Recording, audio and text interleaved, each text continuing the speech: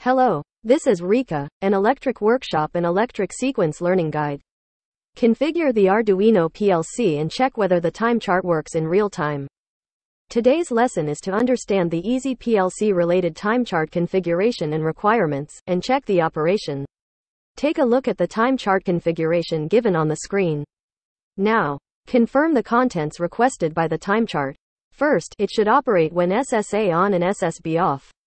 Second, when push button PBA is pressed, pattern A starts and repeats. And when push button PBB is pressed and released, pattern B starts and repeats. Third, the operation of the lamp should refer to each pattern below.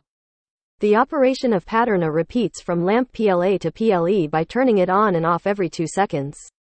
And the operation of pattern B is repeated with lamps PLE to PLA turned on and off every 3 seconds. Lastly, if the push button PBC button input continues, the corresponding lamp continues to light up and turns off when the push button PBC is released, and the next lamp starts lighting again. Fourth, push button PBA and PBB have priority input interlock relationship. Fifth, if there is a selector switch SSC input while pattern A is in operation, pattern A is stopped and initialized. Lastly, when pattern B is in operation and returns after SSC input of the selector switch, pattern B stops and is initialized. Now, let's see if it works like the time chart shown on the screen by connecting the Arduino PLC. If you understand the time chart, you can easily understand the operation configuration of each lamp. Start the motion test.